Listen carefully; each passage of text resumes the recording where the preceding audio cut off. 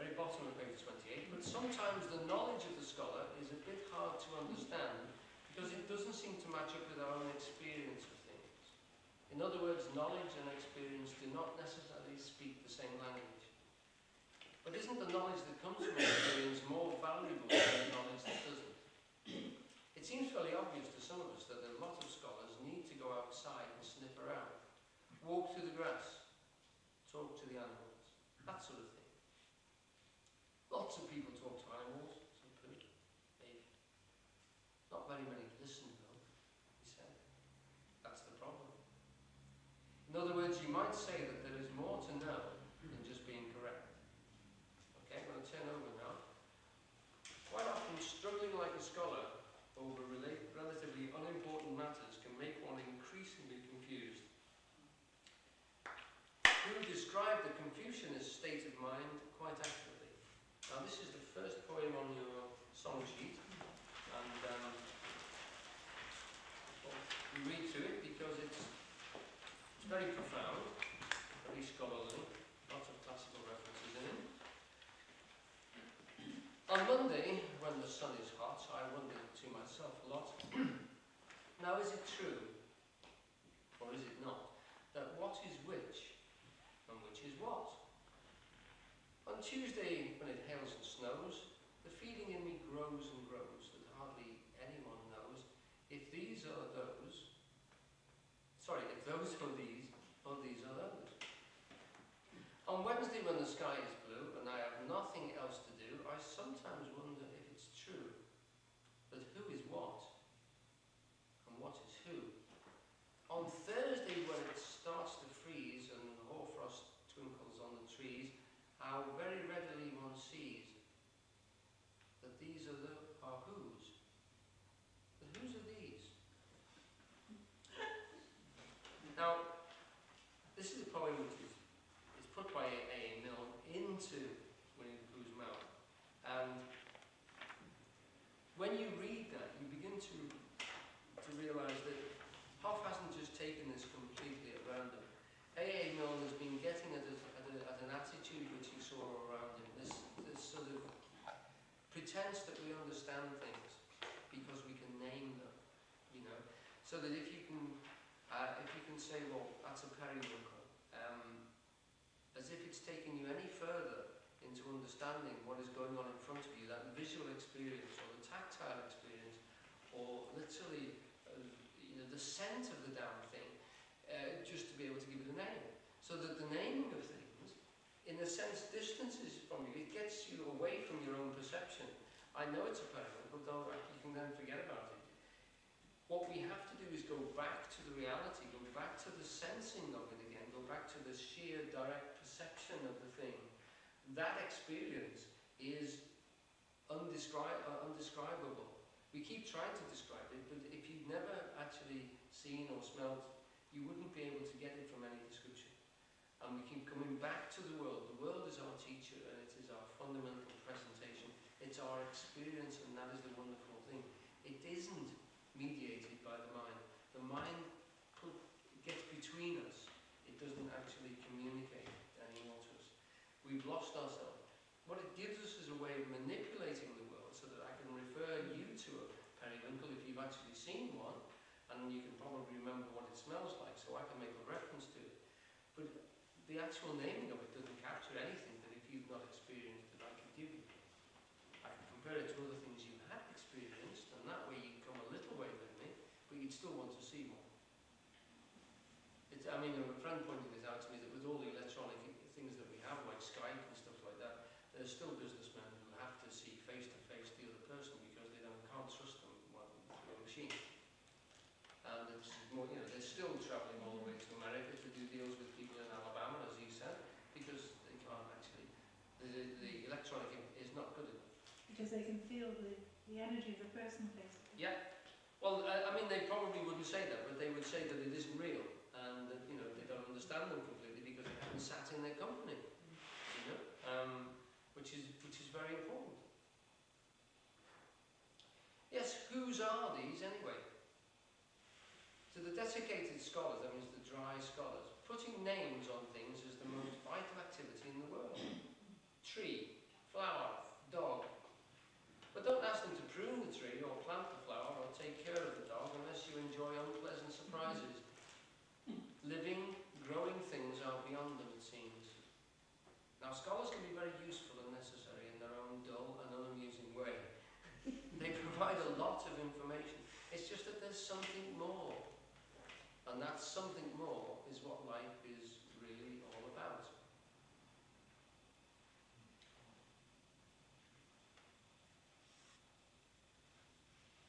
I'm just going to jump ahead again now to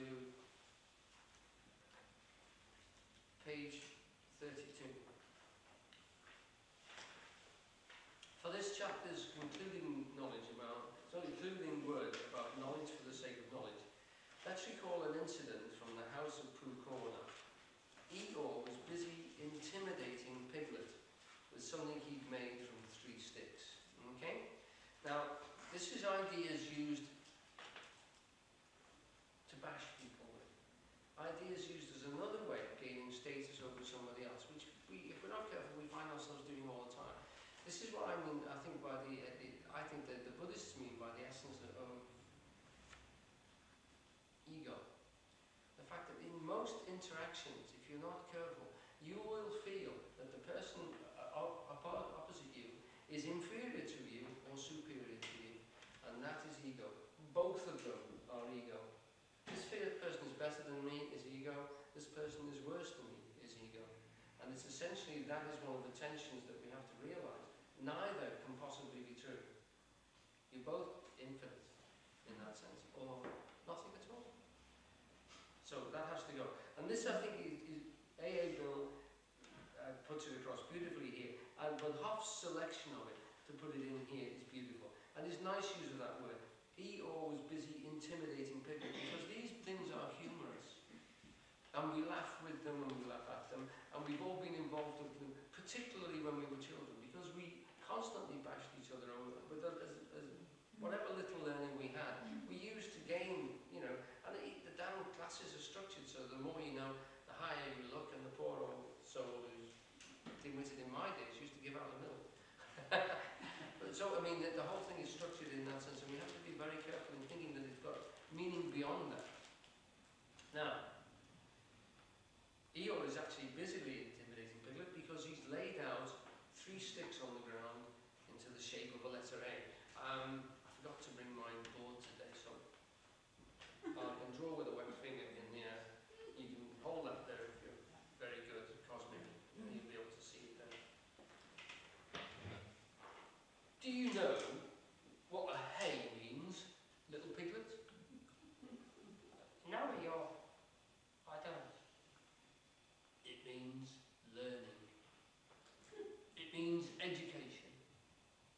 It means all the things that you and Pooh haven't got. That's what a hay means. Oh. Said Piglet. I mean, does it? He explained quickly. I'm telling you, people come and go in this forest and they say, it's only Eeyore, so he doesn't count. They walk to and fro saying, ha ha. But do they know anything about hay? They don't. It's just 3 sticks to them. But to the educated, marvellous, little Piglet, to the educated, not meaning Poohs and Piglets, it's a great and a glorious hay. He added. Just not something that anybody can come and breathe on, you understand? Then Rabbit came along. There's just one thing I wanted to ask you, Eeyore. What happens to Christopher Robin in the mornings nowadays? What's this I'm looking at? Said Eeyore, still looking at it. 3 sticks, said Rabbit. You see? Said Eeyore to Piglet. He turned to Rabbit. I will now answer your question, he said. Thank you, said Rabbit. What does Christopher Robin do in the morning? He learns. He becomes educated. He instigates. I think that's the word he mentioned. But I may be referring to something else.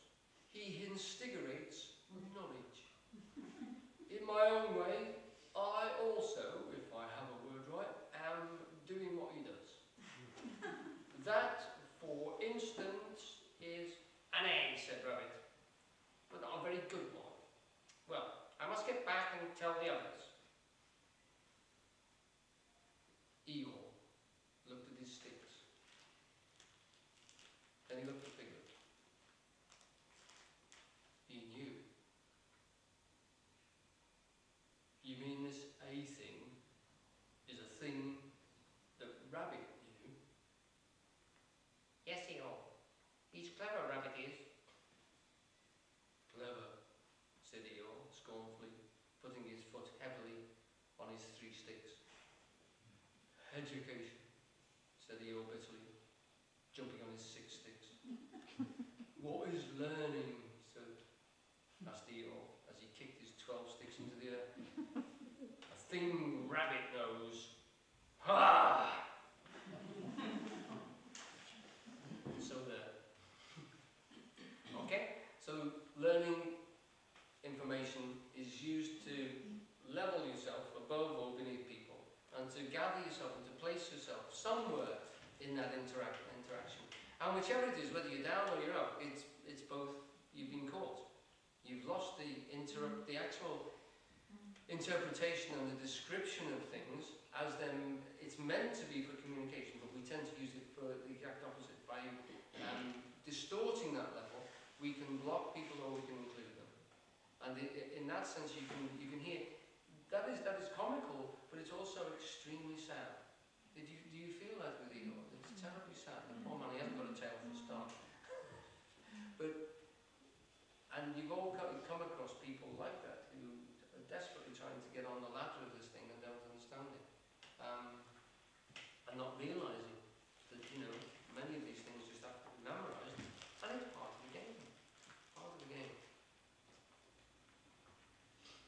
Now,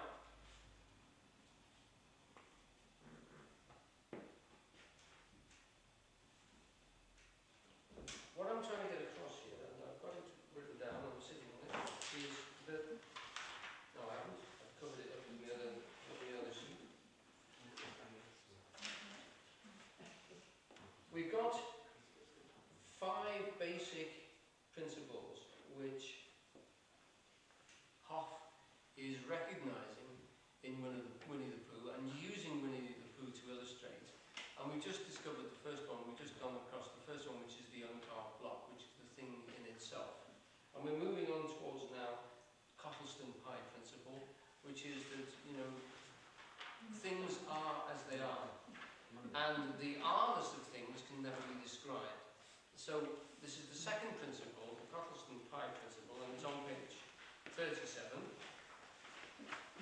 And that things in themselves are essentially indescribable.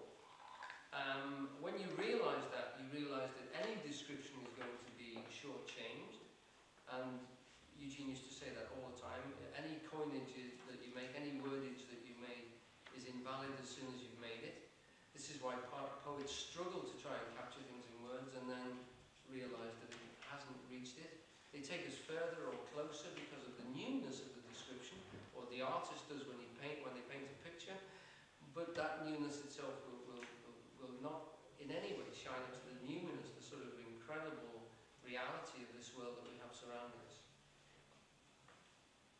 Do you remember when Kanga and Roo came to the forest? Immediately, Rabbit decided that he didn't like them because they were different. He then began thinking of a way to make them leave. Fortunately for everybody, the plan failed, as clever plans do sooner or later. Cleverness, after all, has its limitations. Its mechanical judgments and its clever remarks tend to prove inaccurate with passing time, because it doesn't look very deeply into things to begin with, as in Rabbit's case. It has to change its opinions later on because of what it didn't see when it was forming them. The thing that makes somebody truly different, unique, in fact, is something that cleverness cannot really understand. We will refer to that special something here as inner nature. Since it's pretty much beyond the power of the intellect to measure or understand, we will have Pooh explain it to us, for which he will do by way of the Cottleston Pie principle. Let's see. The Cottleston Pie principle is based upon the song Cottleston Pie, which Pooh sang in Winnie the Pooh. I say, Pooh, maybe you'd better sing it again. Certainly, said Pooh. Now, let me see. Now, this is the second poem on your song sheet. Okay? And it's all about inner nature. In other words, that the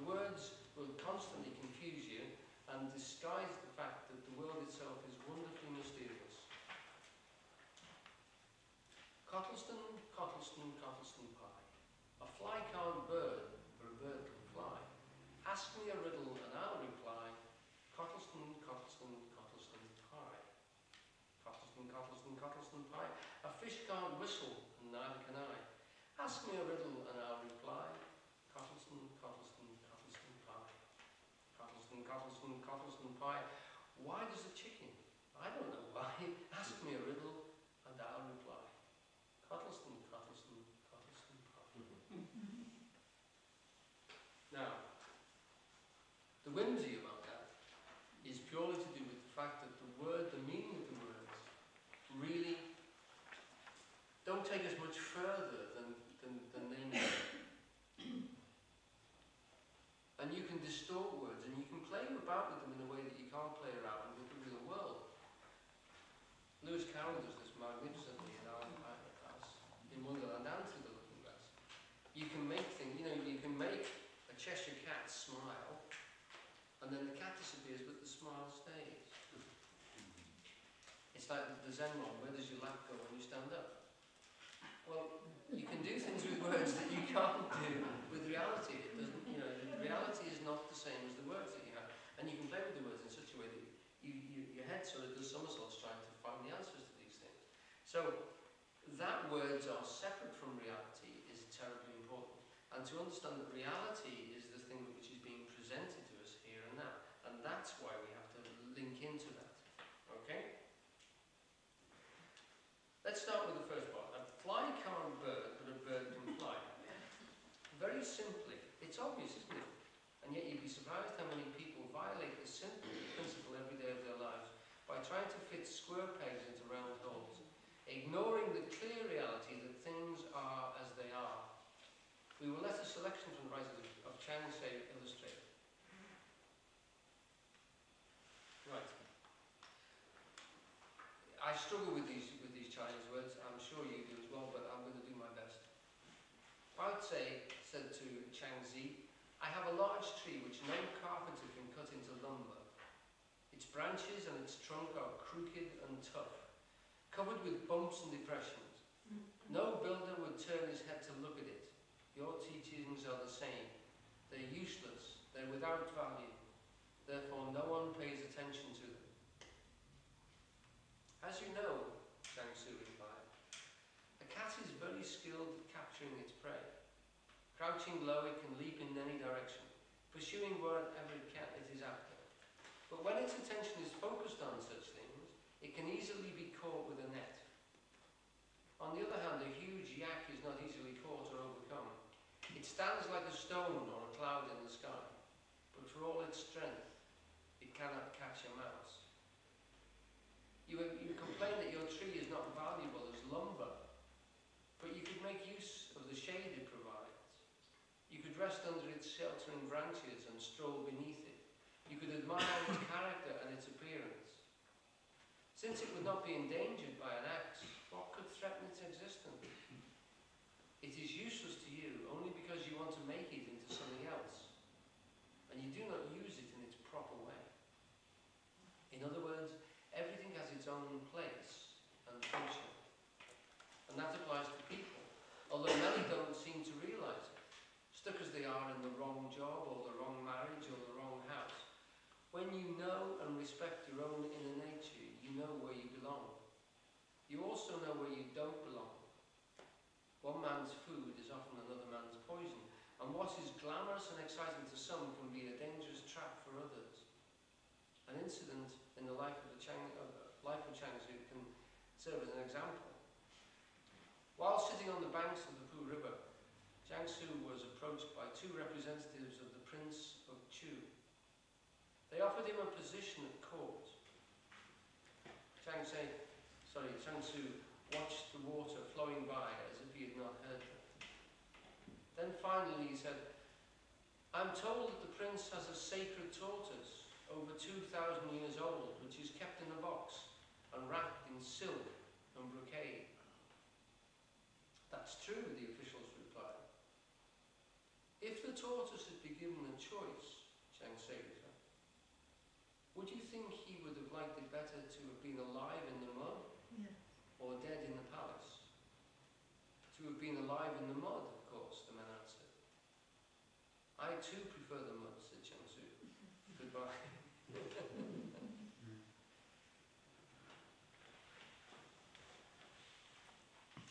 Right. I'm getting a mysterious signal from a deeply significant person at the back of the room that we should be moving. Let's have some. Thank you. A short intermission, as they used to say. Word. So, in that sense, you know, we've got to think realistically about the fact of what do we actually do in situations, and which is the 3 points which came out in the first poem are: you've got to know what, you've got to know who, and you've got to know which. The poems seem very simple. They're like the poems of William Blake. They seem childish until you actually look at the questions that are being asked. And the questions that are being asked are very simple questions of direct experience, of how we know our things in the world, what we know of ourselves in the world, who we are, what is our inner nature. And that will tell us what we can actually do. I haven't got the poem on there, because one of the important poems in the book, which I'm going to read to you now, I was going to get people to write it down, but I thought, no, it's probably better to go to the book and try and find it. How can you get very far if you don't know who you are? How can you do what you ought if you don't know what you've got? And if you don't know which to do of all the things in front of you, then what you'll have when you are through is just a mess without a clue. Of all the best that can come true, if you know what and which and who. Okay?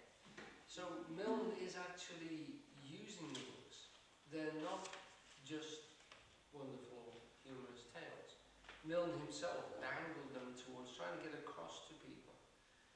We talked about this, we did one on Wind in the Willows a few weeks ago actually, about the fact that this generation of writers of children's books certainly were getting across to quite a formal social organisation, Britain, a different way of looking at the world, and quite a magical way of looking at the world, and quite a wonderful way of looking at the situation, and to championing of the simple and the direct.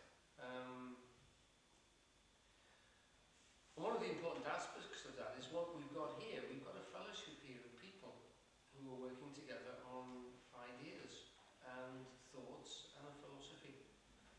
And if we can lose sight of the fact of what we've got because of the big points about the philosophy and getting things across, but actually what we've got is a very unique little group of people which is working very well in its own way and supporting each other very well indeed. We mustn't lose sight of that, that that's actually what is going on, that's happening. And the philosophy is pulling us into different things, and the different topics and the different subjects are pulling us in. But what we've actually got is a tangible substance there of fellowship. And that's not to be sneezed at, although it would be very, very difficult to describe what it was. It's one of those what and which and who, which are very, very difficult to describe, but we all know it when we feel it. And that's important. So, I call it companionship. yes. That means sharing the bread together. Right. Or the biscuits. Or chocolate today. Chocolate. We were fated, yeah. The real bread Yeah. is the substance that you were talking about. It's wonderful. Yes. And that's an important part of it. But I'm going to rush on because we've got, as my wife pointed out to me, we've only got through 2 principles, and I mentioned 5, so we've got a few more to get through. The next one is Pooh way, okay? Now let's get to the second part. A fish can't whistle, and neither can I. Page 43. Coming from a wise mind, such as statement would mean, I have certain limitations and I know what they are. Such a mind would act accordingly. There's nothing wrong with not being able to whistle, especially if you're a fish. But there can be lots of things wrong with blindly trying to do what you aren't designed for. Eugene once said to me that he really enjoys the geometry of football, but he realised very young that he was never going to make a winger. And no matter how hard he worked, he would only become very bad at it. And that was quite meaningful for me, because I was trying to learn the violin at the time, and it was extremely difficult. And he said, you should have started when you were 7. I was 24. So, yeah. I'd hit my left hand so many times with a hammer it used to hide. Right. But there can be lots of things wrong with blindly trying to do what you aren't designed for. Fish don't live in trees, and birds don't spend too much time underwater if they can help it. Unfortunately, some people who always seem to think that they're smarter than fish and birds somehow aren't so wise, and they end up causing trouble for themselves and others. That doesn't mean to say we need to stop changing and improving. It just means that we need to recognize what's there.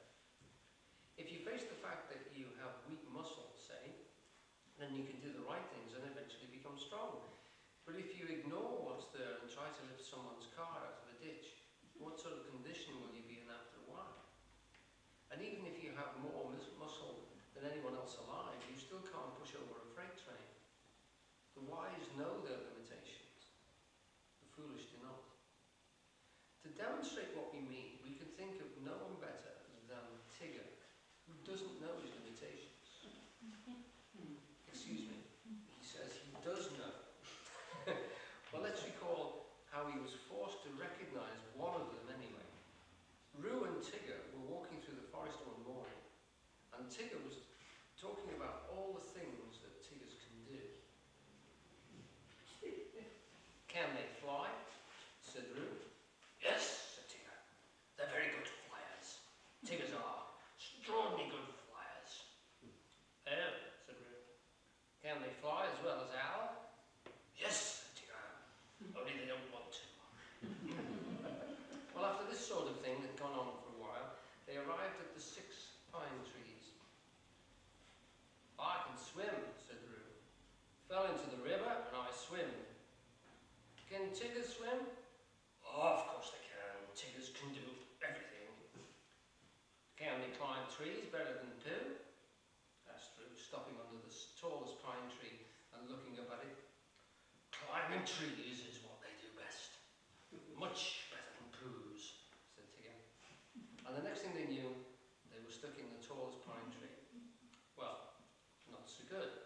But then Pooh and Piglet came along. And of course, Pooh realised right away just what was happening. Well, perhaps not quite right away. It's a jaguar, he said. What do jaguars do? Said Piglet, hoping that whatever it was, they wouldn't. They hide in the branches of trees and they drop on you as you go underneath, said Pooh. Christopher Robin told me all about them. Perhaps we better have him go underneath, in case he dropped and he might hurt himself. They don't hurt themselves, said Pooh. They're such very good droppers, you know. Piglet still felt that to be underneath a very good dropper could be a mistake. And he was just going to hurry back for something that he'd forgotten when the jaguar called out to them. Help! Help! Called. That's what jaguars do, said Pooh. They call help, and when you just look up, they drop on you. But eventually, Christopher Robin and Eeyore came along, and the rescue net was formed. Then Roo jumped and was saved, and Tigger jumped and sort of was saved. There was a crash, and a tearing noise, and a confused heap of everybody on the ground.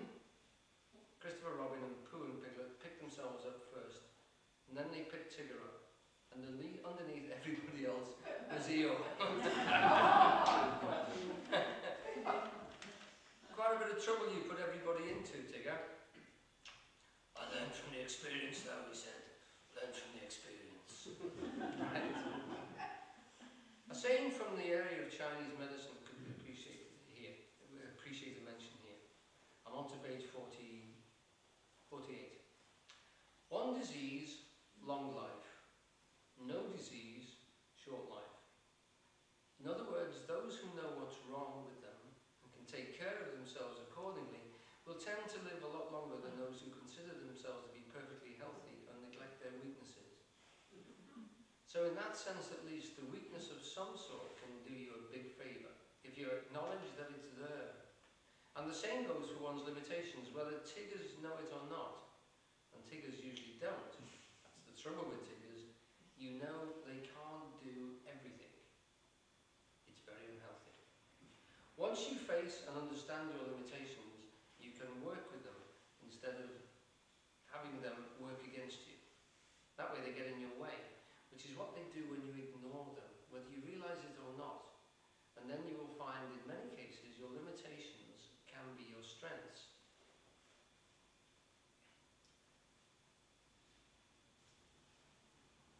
The important thing is we don't really need to know.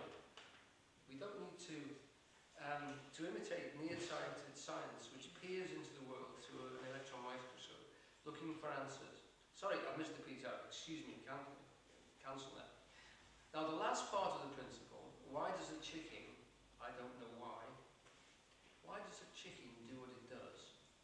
You don't know, neither do we. Neither does anyone else. Science likes to strut around and act smart by putting its labels on everything. But if you look at them closely, you'll realise that they don't really say very much. Instinct, genes, DNA, that's just scratching the surface. You know what instinct means. You know what that means. It means we don't know. The important thing we don't really need to know. We don't need to imitate nearsighted science, which peers into the world through an electron microscope, looking for answers it will never find, and coming up with more and more questions. That's what happened. More and more questions. We don't need to play abstract philosopher, asking unnecessary questions and coming up with meaningless answers. What we need to do is recognise inner nature and work with things as they are. When we do that, we don't get into trouble. Pooh and Piglet found this out when they tried to catch a heffalump. Not really knowing what heffalumps like to eat, Piglet assumed that they would likely be attracted by acorns. And Pooh thought, well, you know what a heffalump is, don't you? One day, when Christopher Robin and Winnie the Pooh and Piglet were all together, Christopher Robin finished the mouthful he was eating and he said carelessly, I saw a heffalump today, Piglet. What was it doing? Said Piglet. Just lumping along, said Christopher Robin. I don't think it saw me. I saw one once, said Piglet. At least I think I did. Only perhaps it wasn't. So did I, said Pooh, wondering what a heffalump was like. You don't often see them, said Christopher Robin. Not now, not nowadays. Not at this time of year.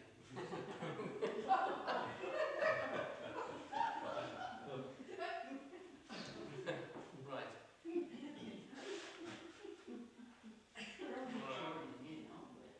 Sorry? Only wanting to join in. And to play along with everybody else, yes. Okay?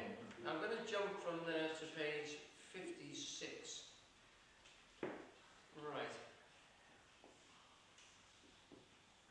Now we know the principle, we can take things. Cottleston Pie principle is about the fact that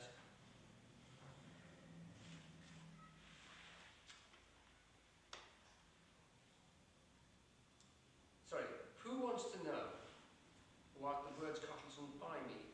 And it's in a way, it's saying inner nature. So by substituting them for the last line of each verse, we get, ask me a riddle and I reply, inner nature. Cottleston Pie sounds better, says Pooh. ask me a riddle, and I'll reply, things are as they are. Ask me a riddle, and I'll reply, Cottleston, Cottleston, Cottleston pie. That's just right, says Prue. Now that we know what the principle is, we can look at its applications. As we have likely recognised by now, no two snowflakes, two trees, or two animals are alike. No two people are ever the same. Everything has its own inner nature, unlike other forms of life. People are easily led away from what's right for them, because people have brain, and brain can be easily fooled. Inner nature, when relied on, cannot be fooled. But many people do not look at it or listen to it, and consequently do not understand themselves very much. Having little understanding of themselves, they have little respect for themselves, and they are therefore easily influenced by others. Now this inner nature aspect, this Pooh way, what he's coming to is the point that Pooh acts from his own centre, and he acts from knowing himself as a feeling. He doesn't have an idea of himself. He doesn't think. Most of us, when we're presented with a situation, think, well, what should I do now? And then we refer to a thought or an idea that we have of ourselves. And this is particularly, I used to notice this particularly on the yantra, because in the yantra you were told to feel into what was being said, not to think. Yes, you'd come on in through Sagittarius or something, and you were meant to be somebody's father in the situation, but you had to put that aside and feel the response. Now, that I think is what is being got at here. To get into the nowness of experience is to put yourself into that centre, like we did at the beginning with the breathing, and just simply be. And out of that, and you cannot predict what it will be, something comes. And the something that comes, if that is sort of becomes exaggerated into movement and then displays itself into the situation. And you don't know what it's going to be until you do it. And damn it all, it seems to be just right. And what Hoff is getting at here is that Milne has written this into, probably unknowingly, I'm not saying he understood anything about Taoism or Zen or anything, but he's describing the fact that this character who is so simple and direct, he doesn't have time to think about what it is. He hasn't got an image of himself. He doesn't even know that he's a bird in that sense. He just knows what comes up. And ultimately, with every human being, what we are is what comes up, what is presented to us. Even if you're thinking, the thoughts pop into your head. It's very, very strange that people actually consider themselves to be terribly creative, when really what creative means is that the thought popped into them. And the essence of all forms of creativity is to still yourself and something pops in. And if it doesn't, you're snookered. If nothing comes, nothing comes. Writer's block and the white sheet, the tyranny of the white sheet has faced everybody, you know. And these things, it's like inner nature. It comes if it comes, and if it doesn't, there's bugger all you can do about it. You can only wait. You know, as one of the famous artists says, he used to tidy his studio, hoover it, polish it, clean all his paints, get all his easel ready, and then sit for a bit, and then he'd do the floor again, and wash the pots, and get the brushes clean, and then waiting constantly for something to come, for that thing to come. And it pops in when it comes. And then we say, oh, I've been very creative. What happened? Something popped into my mind. Yes, you were ready, and yes, you had the kit and everything to do it there and then. But actually, the creation and the spirit and the thing that flowed through you was pure spirit. And that's the thing which I think is what simplicity is all about. And understanding words and things like that will help you in the situations, but they are not what the essence of you is about. The essence of you and me and everybody is to get into that state in which that is flowing through us. The other things we've got to do, like make a living and entertain people and do that stuff and eat and whatever, and all those other sorts of things are secondary. And there are other things which are interesting and tight sometimes and tense at other times and good fun at other times. But the essential thing is to get into that creative center. And then it flows. If the right person does the wrong thing in the right way, it works. So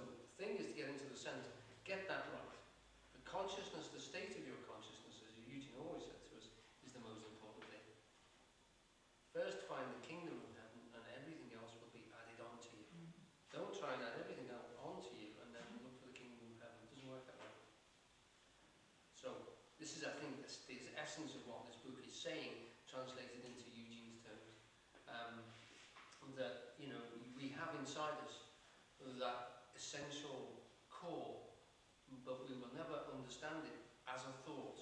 It will never speak to us in words, it will speak to us directly in behaviour. And if we can rest on that, and that's the wisdom of insecurity, if we can rest on that, that something will come through when we're there in the situation. We can't pre-think it. What on earth am I going to do? What am I going to say to this chap when that happened? And just think, if that happened as well on top of this, then I haven't got a dog's chance. That's the sort of stuff that goes through your head. Pooh doesn't do that.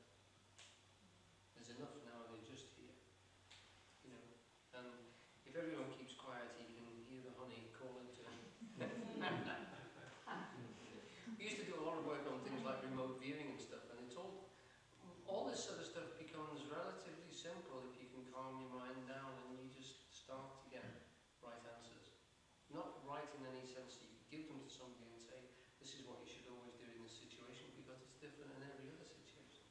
But if you quiet that talking head down and feel, you often get some really good information. Right.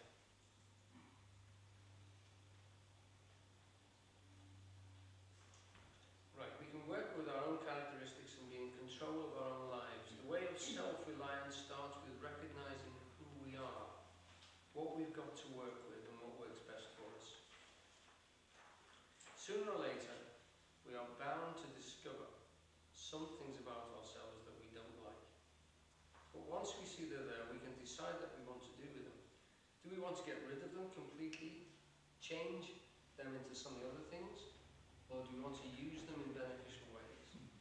The last two approaches are often especially useful since they avoid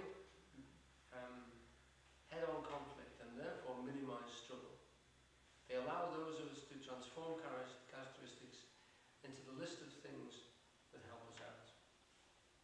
In a similar way, instead of struggling to erase what we are, what we have referred to as negative emotions, we can learn to use them in positive ways. We could describe the principle like this. While pounding on the piano keys might produce noise, removing them doesn't exactly further the creation of music. The principles of music and living aren't all that difficult. Right.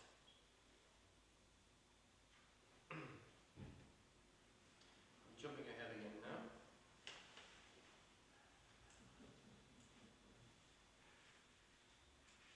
No, those are two now.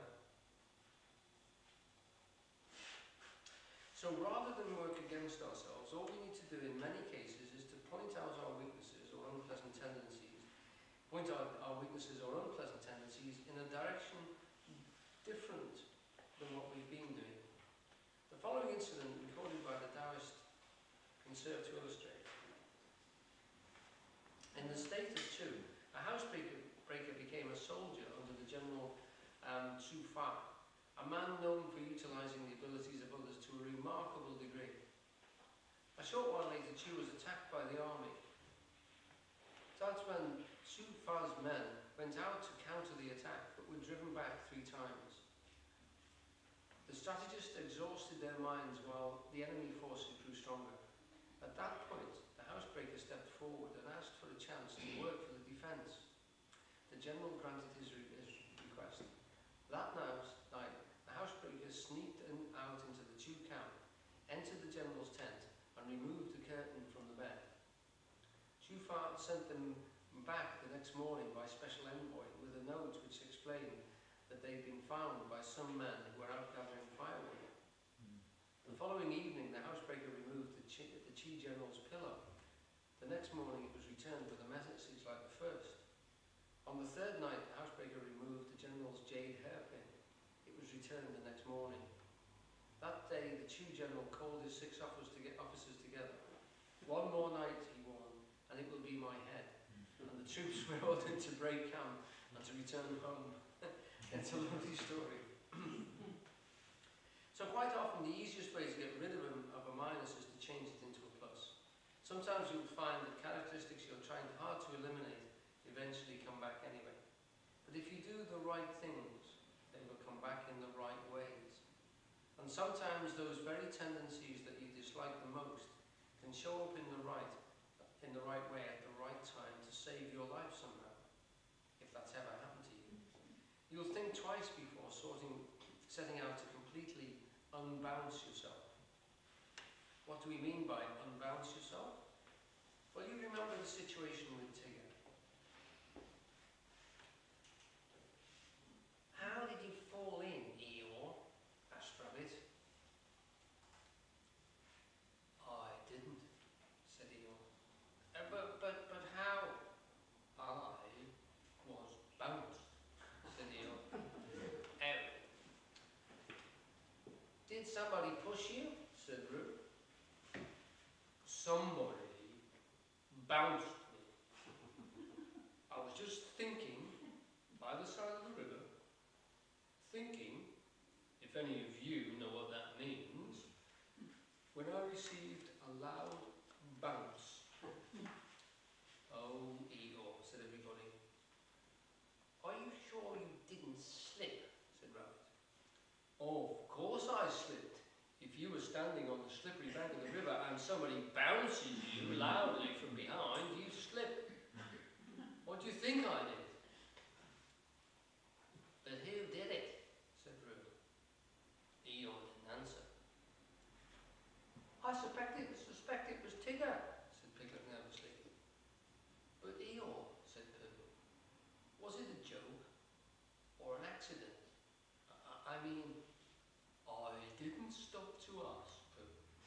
Even at the very bottom of the river, I didn't stop to say to myself, is this a hearty joke, or is it the merest accident? I just floated to the surface. So to remove the bounce from Tigger, Rabbit came up with another one of his famous plans. Rabbit, Pooh and Piglet would take Tigger to somewhere at the top of the forest where he'd never been, and they'd lose him there. Tigger would bounce no more. Well, so much for cleverness, as Eeyore might say, because as things turned out, Rabbit got everybody lost, including himself. Everybody but Tigger, that is. Tigger didn't get lost. As it so happens, not even in the mist at the top of the forest, and that proved to be very useful. Because although Pooh and Piglet found their way back after a while, where's Rabbit? I don't know, said Pooh. Oh well, I expect Tigger will find him. He's sort of looking for them. Oh, said Pooh. I've got to go home for something, and so has Piglet, because we haven't had it yet, and it's important. I'll come with you, said Christopher Robin. So he went home with Pooh and watched him for quite a long time. And all the time he was watching, Tigger was tearing round the forest, making loud yapping noises and calling for Rabbit. And at last the very small and sorry Rabbit heard them. And the small and sorry Rabbit rushed through the mist at the noise, and it suddenly turned into a Tigger, a friendly Tigger, a grand Tigger, a large and a helpful Tigger, a Tigger who bounced. If he bounced at all in just the beautiful way that a Tigger ought to bounce. Oh, Tigger, I'm glad to see you, said Rabbit. As in the story of the ugly duckling. When did the ugly duckling stop feeling ugly? When he realised that he was a swan. Each of us has something special, a swan of some sort, hidden inside somewhere. But until we recognise that it's there, what can we do but splash around treading water? The wise are who they are. The wise, who they are, they work with what they've got and do what they can do. There are things about ourselves that we need to get rid of. There are things we need to change. But at the same time, we do not need to be too desperate, too ruthless, and too combative with ourselves. Along the way to usefulness and happiness, many of those things will change themselves, and the others can be worked on as we go. The first thing we need to know is to recognise and trust our own inner nature. For within the ugly duckling is the swan. Inside the bouncy Tigger is the rescuer who knows the way. And in each of us is something special that we need to keep.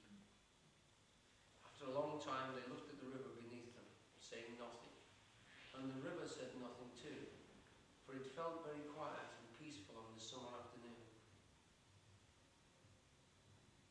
Tigger's all right, really, said Piglet lazily. Of course he is, said Christopher Robin. Everybody is really, said Pooh. That's what I think. But I don't suppose I'm right.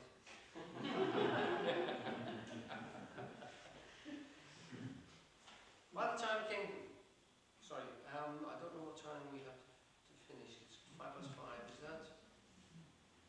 About, we got a little bit longer? Right. It's finished at 5. Do we? We missed that one. Any advances on 5? Go to the next one. Did we go on a little bit longer, perhaps? Yes. Do you want the lights on? No, I'm okay actually, as long as everybody else is. But the next bit is fairly chunky. I suppose we've got about 15 minutes or so of that. It's 5 past 5. Is anybody struggling with that? Is it a problem? No. To our organisers, is it a problem? No. No? Okay. The Pooh way.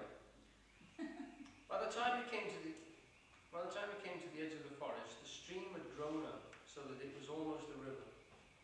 And being grown up, it did not run and jump and sparkle along as it used to when it was younger, but it moved more slowly, for it knew now where it was going. And it said to itself, there's no hurry. We'll get there someday. Now we come to what could be called the most characteristic element of Taoism in action. It's known as Wu Wei. It is also the most characteristic element of Poohishness in action. In English, it's not known much for anything in particular. We believe that it's time when someone noticed it and called it something, so we're going to call it the Pooh Way. Literally, Wu Wei means without doing, causing, or making. But practically speaking, it means without meddlesome, combative, or egotistical effort. It seems rather significant that the character Wei developed from the symbol for a clawing hand and a monkey. Since the term Wu Wei means no going against the nature of things, no clever tampering, no monkeying around. The efficiency of Wu Wei is like that of water flowing over and around the rocks in its path. Not the mechanical, straight line approach that usually ends up short-circuiting natural laws, but one that evolves from an inner sensitivity to the natural rhythm of things. Let's take an example from the writings of Chuang Tzu. At the gorge of Li, the great waterfall plunges for thousands of feet. Its spray is visible for miles. In the churning waters below, no living creature can be seen. One day, Kung Fu was standing at a distance from the pool's edge when he saw an old man being tossed about in the turbulent water. He called to his disciples and together they ran to rescue the victim, but by the time they reached the water, the old man had climbed onto the bank and was walking along singing to himself. Confucius hurried up to him. You would have to be a ghost to survive that, but you seem to be a man. What secret power do you have? Nothing special, said the old man. I began to learn while very young and grew up practicing it. Now I'm certain of success. I go down with the water and come up with the water. I follow it and forget myself. I survive because I don't struggle against the water's superior power. That's all I do. When we learn to work with our own inner nature and with the natural laws operating around us, we reach the level of Wu Wei. Then we work with the natural order of things and operate on the principle of minimal effort. Since the natural world follows that principle, it does not make mistakes. Mistakes are made or imagined by man, the creature with the overloaded brain who separates himself from the supporting network of natural laws by interfering and trying too hard. In Chinese, the principle would be Wu Wei, do without doing. From Wu Wei Wei comes Chan Tzu, self-so. That means that things happen by themselves spontaneously. You don't have to do them. That's the way it feels. You know, often people say, that looks like hard work, and you know it isn't hard work because you're actually enjoying what you're doing, and it just seems to be happening. It's as if you're the way that job gets done.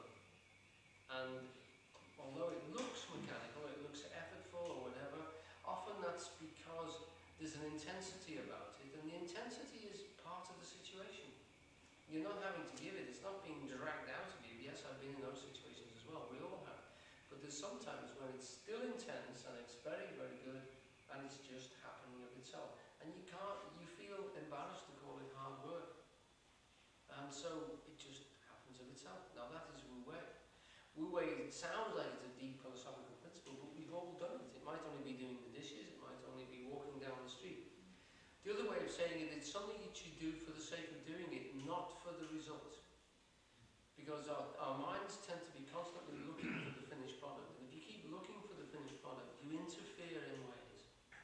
You try and cut corners which shouldn't be cut. And you don't go with the flow of the here and now in that situation. You've lost the feel, that pull of reality, which is telling you which way to go.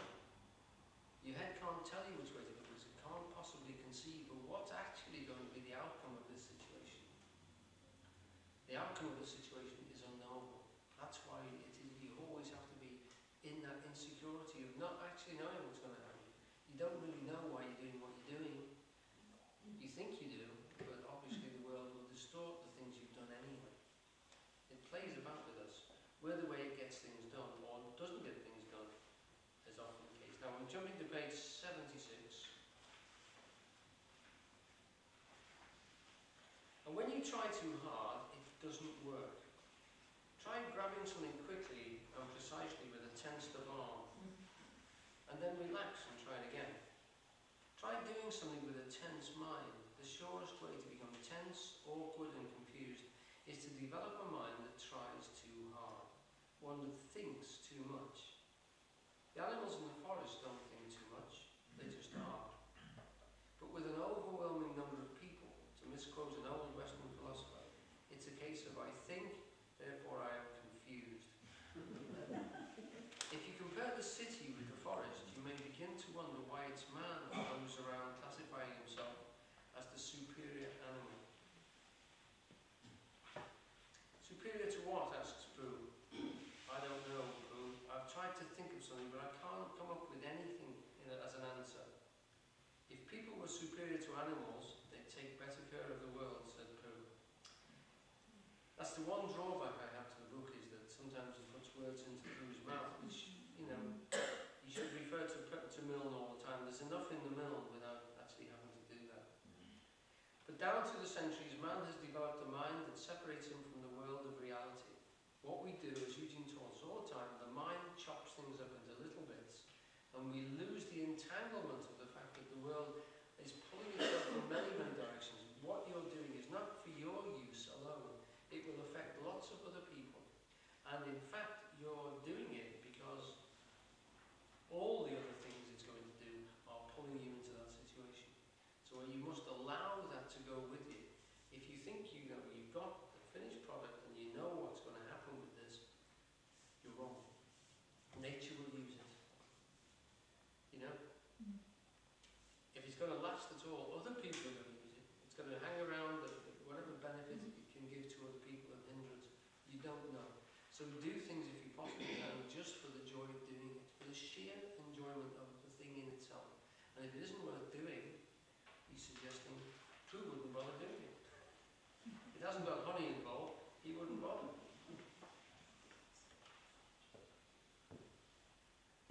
Such a mind, even of high intelligence, is insufficient. It goes here and there, backwards and forwards, and fails to concentrate on what it's doing at the moment. It drives down the street in a fast-moving car and thinks it's at the store, going over a grocery list, and then it wonders why accidents happen. When you work with Wu Wei, you have no real accidents. Things may get a little odd at times, but they work out. You don't have to try very hard to make them work hard, you just let them work themselves out. For example, let's recall the search for small. Actually, this next section goes on quite a bit.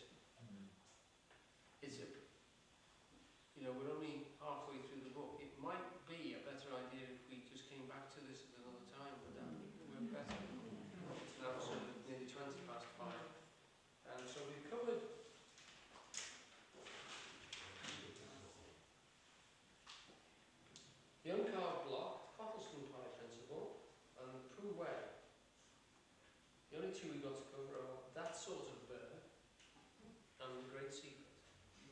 Oh, and which is decided to come for. If we have time, if there's a slot somewhere in this false calendar, we can tackle those two. No, it's not. But I do recommend